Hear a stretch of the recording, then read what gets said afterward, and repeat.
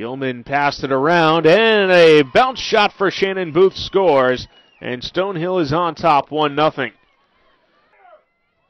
Back and forth with Pleshaw. Now Booth looking inside. She's got a top corner goal again. A multi-goal game already. Just 2.5 minutes in. Shannon Booth has control for the Skyhawks. Booth coming right up and has a teammate right in the middle. That's Jennifer Wheaton with a third stop. Down pass beyond the goal line extended. Up in the middle. Wheaton has her second goal of the game, and Stonehill is up 4-0. I'll send Caitlin Healy outside. Now a quick pass, bounce, save by Bailey Herr. Nobody along the goal line to pass to, so she goes right at it. Stop made by Hunt. Stonehill picks up the ground ball and scores. Mackenzie Pleshaw with her 7th goal of the season and the 6th of the day for Stonehill. Sweeney holding the stick out to the right, found some room and scored. Had a couple of defenders, both on her right. Stonehill has not been able to get in. Here's Vetter, though. Gets the pass right in the middle and bounces it in. Stonehill back on the board to take a 7-3 lead. Right out in front, low shot, score for Wilbert. 4 different goal scorers on the 4 goals for Franklin Pierce. Ryan looking, found a path, found a goal. Stonehill back up by 4. Now Shanahan looking for a shot, bounces it around Hunt and scores to give Stonehill a 9. Wilbert receives the pass in the middle, goes low and scores. Right towards the goal, takes the shot and finds the back of the net. A 10-5 advantage as Shannon Booth has gotten Stonehill a 5-goal advantage again. That's a hat trick for her. Leading goal scorer in the game. She's also got 2 assists on the day. Things down since being able to score at will very early. And now here's Healy with another goal. 6 seconds remaining, and Stonehill leads 13-5. It's huge to open any 10 play with 2 big wins, especially coming down from Florida. We played Rollins, which is ranked very high, and then we had Post that was ranked very high, so we had very good competition right away. And we're playing a lot of freshmen right now, so to have those huge games for them early is really hard. So they played really well, and they've been playing their upperclassmen.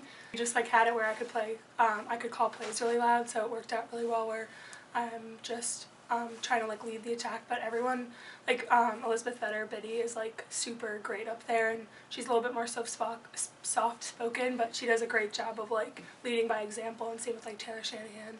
And our defense is probably one of the best defenses in any 10, probably in the whole nation. So that has made us so much better. You can really see the improvement. From the beginning, they used to turn over the ball on us all the time, and we used to throw away passes. It was really bad, but now we're getting goals, and I think that's doing wonders for our confidence against these any 10 opponents. Which we did step off the gas a lot against St. A's on Thursday, and today we really made it a focus to play full 60 minutes of lacrosse, and we did a lot better job than previously. Adelphi's huge. They're really good, and I think this year we've been playing not scared. We didn't come out scared against Rollins, and we haven't been scared against Post, and we've been continuing that, and I think we should continue it against Adelphi. I think it's a good start, and it's early, so we're just hoping we get better every game, every week. I mean, that's the focus.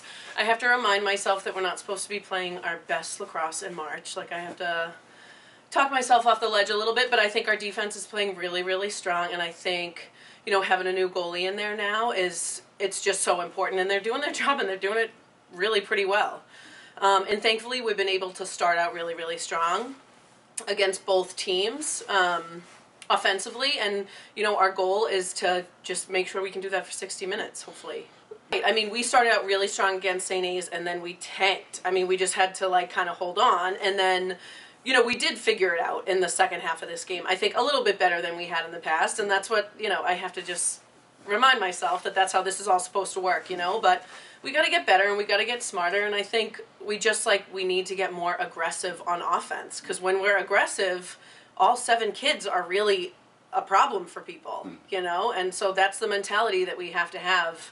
And, you know, I think it's just going to come, I think it's going to come game by game and practice by practice.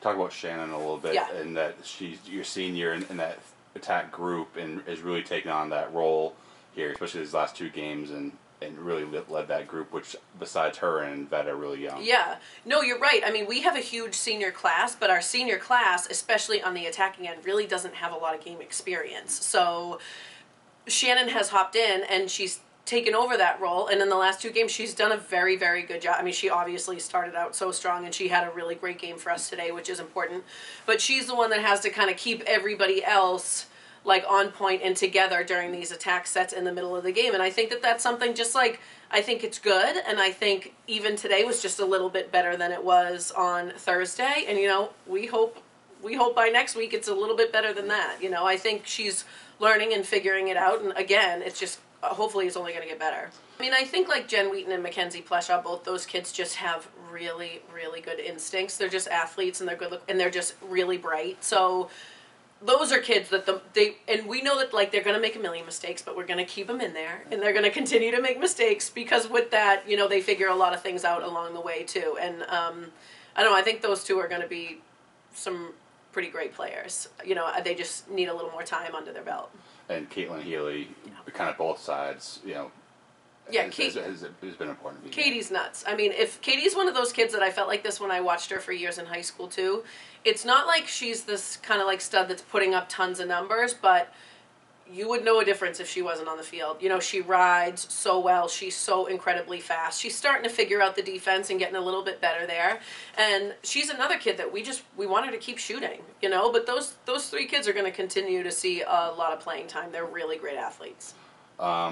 This week it's at Adelphi, Yeah. and you know, bigger than that. So Right. just obviously take these 2 wins and hopefully you get the confidence built Absolutely. up heading into that. Yeah, and you do your best, right? You see what they give you, you do your very best, and you make sure that you're playing your game on your end, you know, and you put up a fight, and you expect this game to be really, really physical. So we just hope we answer, and we stay physical, and we return the favor, and, you know, and it's a good game. It's a game to grow, it's a game to build, and hopefully it's a game to, you know, succeed and celebrate.